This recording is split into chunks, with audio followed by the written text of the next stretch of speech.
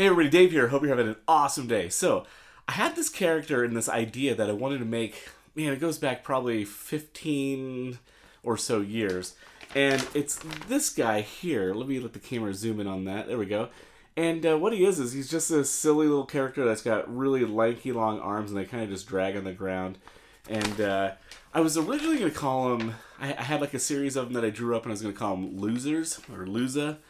But I was like, I kind of changed that. So I renamed it. I'm going to call him Bob. And the series is going to be called Lunkheads. And I thought it's kind of cool, these little lunkheads just dragging along. So I have been wanting to make this for a long time. And so I'm going to go ahead and sculpt one and see how it turns out. So come on, let's do it. Oh, one more thing. Stay tuned to the very end because I had an idea that I wanted to originally kind of turn these into some NFTs.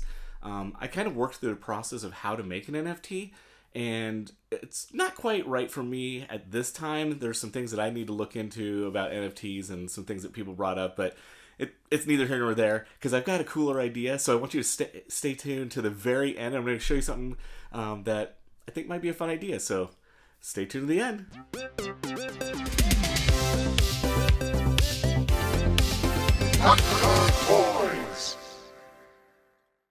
Okay, so here's my drawing that I was showing you in the beginning, and I did make a vector version of this, so I'll show you that a little bit later, but I'm using some 16 gauge armature wire. This is actually my first armature that I've actually made, and so I did get a little bit of help from a guy on YouTube called PROKO 3D, so I'll put a link to his tutorial, but essentially what he did was he made this continuous armature, and it worked out pretty great for me, except I did run into a little snag, but it's not based off of his tutorial. So yeah, the proportions are a little goofy, so they didn't quite follow his tutorial either, just because he's got those long lanky arms, but no big deal. I got a ball of aluminum foil here, and I was just kind of smashing around. Yeah, there's that little vector drawing that I made. So I'm getting this smoothed out and best as size I could. I actually, in hindsight, should have made the head a little bit smaller because when I put the clay on, it actually got bigger. But speaking of clay, there's my $1.99 Sculpting from the thrift store. So I'm rolling this out with a little rod. I did, since this video, I found at Goodwill, I found a clay smasher roller for $5.99, brand spanking new. So that was pretty awesome. So what I'm doing now is I'm just smoothing this out, getting it as nice and smooth as I can.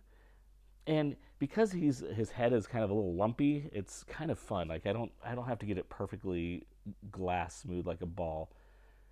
What I'm doing here was just adding a little bit of a chin and then a nose here because he does have a little pointed chin. And then for the nose, I'm just taking a tool and I'm kind of just smashing the clay on there, not being super careful about it right now because I'll come back and rework and smooth everything out. Now I'm just taking a little carving tool and I'm literally just cutting right into the clay to make his mouth. He kind of has this look that's like, I don't know. I think it's kind of fun. But the carving in worked out great for me. It's got a nice little depth to it. I think that's going to work great. All right, for the eyes, I'm just taking the end of a gel pen here and just kind of poking some little holes in here. I did end up making these a little bit bigger on the second round, but rolled out some eyes, and they're kind of bugging out there, so I thought I need to open this up a little bit. And I'm also going to trim off the back of that eye just a little bit there, so when I put that back in, yeah, that looks a little better. They're not bulging out. So I'm liking that a little bit better. All right, then the top of the head, it was a little too flat for my liking, so I went ahead and just added a little bit extra clay, and now the proportions look pretty great to what I was intending the proportions to look like. So this is kind of fun watching them come together. Let's see. Okay, I'm going to, I was putting some little lines in his eyes. Now, on this round, I tried actually carving it in. I'm not sure that this was the best approach. I was able to resculpt it and kind of massage that and blend it in a little bit, But then I tried another approach. I thought, what if I roll some little snakes of clay and put them on that way and then smash them down? So I don't know. I'm not sure which one worked out better. I kind of went back and forth on this, and I'm not like a professional sculptor, so I'm kind of just playing around and experimenting. I think that's kind of the fun of it. It's I don't know exactly what's right or wrong, so yeah, if it doesn't work out, whatever. So here I'm just kind of smoothing it out, blending it, and I'm going to go ahead and do that to the other side as well. Okay, the ears. I took some clay and actually cut out two pieces at the same time so they'd be the same size. And I kind of just looked around where I wanted on the head, maybe a little too far back. I'll pull that up just a little bit. And like I did with the nose, I'm just going to kind of quickly sculpt those on, and I'll blend that all in later. But right now I'm just trying to get it so it's attached to the head. Kind of smoothing that out, and then I'm just taking some tools and just essentially drawing on the clay, carving in some of the little more like cartoon ear lines. And so there it is. I think that looks pretty cool. I think it's about ready to bake. I did make this little loop on the back here because whenever I bake, a lot of times it flattens out the back of the head in the oven. So I'm going to try this little ring to kind of keep it off. And it kind of worked, but it baked on to the piece, and when I took it off, it actually kind of left like a chunk. So I'm gonna have to add a little bit more clay, and I'll fill that in, sand it out. But yeah, we'll get that fixed. All right, so on the body, I put some aluminum foil on the armature there, and then I'm just wrapping it in some tape. The tape will just help kind of smooth it out. I think I've seen this. Some people do this on some sculpting videos, so I think that's what that's for. So I went ahead and did it myself. I don't know if it helps the clay stick to it or not, but it worked out fine for me. Now for the arm, I rolled the snake, and then I kind of filleted it open, and then I was just kind of pinching it around there. But with this armature system, and because of his arms are really long and skinny, and the wire, because it was wrapped around itself, is just way too thick, and I'm just not liking this at all. It's not working. So this is kind of where that technique didn't quite work for me, but that's okay. I'm going to snap these off, and I will just take a piece of simple straight wire and make some new arms. All right, so I'm adding some clay around the body there, a little clay around the sleeves. I just rolled some flat pieces and I just kind of wrapped it around, and then I'll just continue to work and blend that stuff in. So again, there's probably a smarter way to do this, but it worked for me. All right, so I still have a lot of cleaning up work to do, getting everything kind of smoothed out and how I want it. And again, because he's kind of this lanky, frumpy kind of guy, it doesn't have to be like perfectly smooth. It's a t-shirt, it's clothes, so I added a little bit on the back there. For the shoe, you can see I kind of built a little wall around the wire, and then I took this solid piece of clay, this is on the foot here, and I just kind of filled that in and then closed it off, and then I'll blend that in with my blending tool. So I kind of experimented on the other foot. It worked for me, so I went ahead and did it for this foot as well. Then I took my X-Acto knife and I kind of trimmed down the shape of the shoe because it ended up a little too boxy for me, so I'm just kind of trim that down. And then I used this little coffee straw and poke some little holes. You can see on the left there, I had just laced it and looked kind of dorky. So I thought, what if I made these little rivets? So I made those little dots, and then I kind of poked some little holes just so it looked maybe like the laces were going through some rivets. And it was a little extra work, but I think comparing the two, I think I like this look a lot better. It just looks cleaner and looks more deliberate. The other one looks a little bit messy. Plus I sent a picture to my daughter and said, hey, which shoe do you like? And she said, yeah, this one looks way better. So I kind of knew it already, but sometimes you need that confirmation to be like, okay. It's almost like I don't want to change it, but I know I need to change it. So I went ahead and Scraped all that work off. No big deal. It's just clay. It can be redone. And I'm really happy with the result. I think that looks a lot better. All right, you can see I got the head painted up, and I'm just drilling a hole in the back of the head because I'm going to have it slide onto the neck there. You can see the long skinny neck.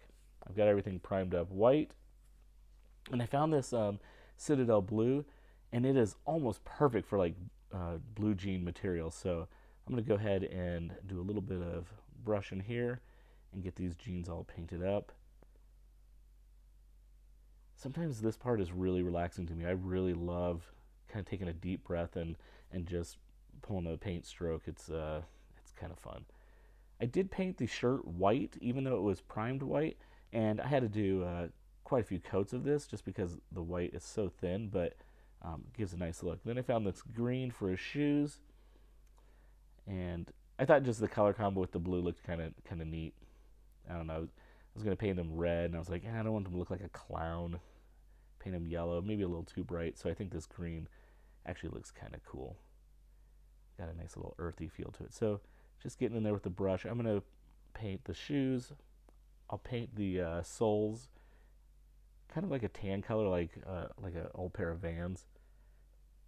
And then for the eyelets, I took some Citadel metallic, and I am just painting the rivets and the little eyelets, not rivets, sorry, the eyelets of the shoe, just so they look like they have a little metallic touch to them.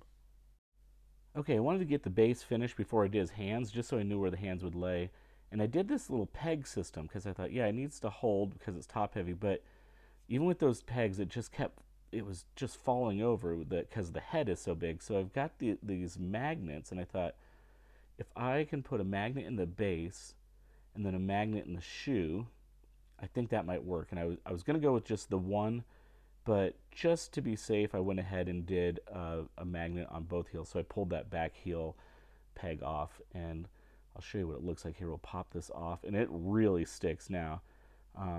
Yeah, I had a square magnet and a circle magnet, but whatever.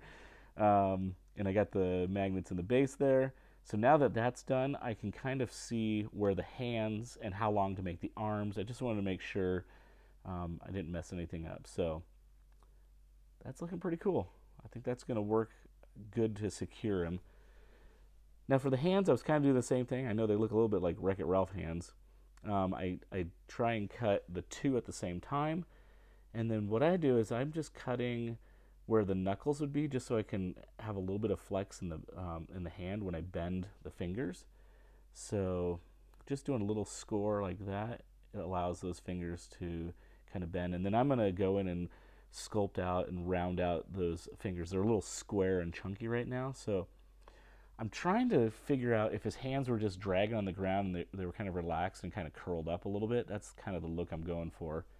So, and I'm also, he's going to have gloves on, because when I was doing the artwork, thinking about possibly doing NFTs, a glove worked really nice because I could switch out things in his hand. But the first hand was way too big, so I went ahead and made the hand a lot smaller, and I think it looks a lot bigger. I think the other hand was competing with his shoes.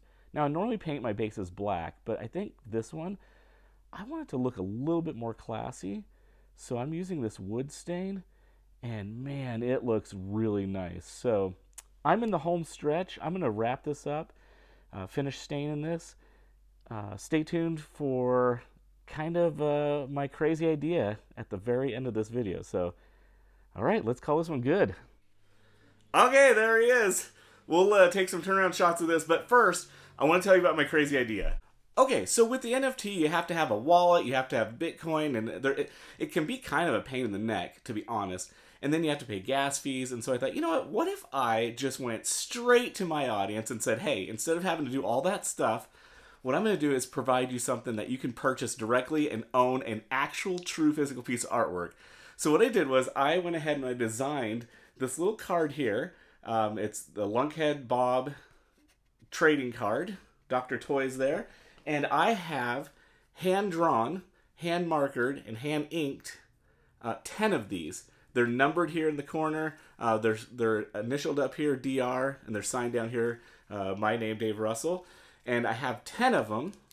And what I would like to do is over the period of 5 weeks, do 10 a week. So there'd be a total of 50 in the collection.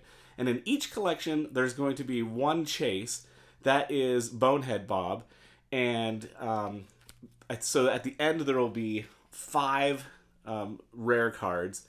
And so here's the rest of them there. And so what I think I'm going to do is I'm going to put these on my Instagram channel, which is Dr. Toys, dr._toys. And I'm going to post these for sale. They're going to start at 25 bucks a piece, with the exception of the Bone Bob, because that one's going to be a little bit more rare. That one's going to start at 40 bucks. And what we're going to do is, at the end of the 5 weeks, after 50 of them have sold, because they're numbered, I'm going to do a drawing. And the card number that gets drawn will win the original sculpture of Lunkhead Bob from this video. Oh, and the chases, if you purchase this one, your name will be put in twice, or your number will be put in twice. So let me know in the comments below if you think that's a cool idea. If not, you know, whatever. It's just something fun. Oh, and all the money that I make from this is going to go straight to my daughter's college fund. I'm not pocketing any of this. It's going straight to her education. She's actually studying entertainment design and wants to get into character design, animation, that kind of fun stuff. So, yeah. Check out my Instagram. Let me know. Take it easy. As always, it's a great day to be a toy nerd. Have a good one.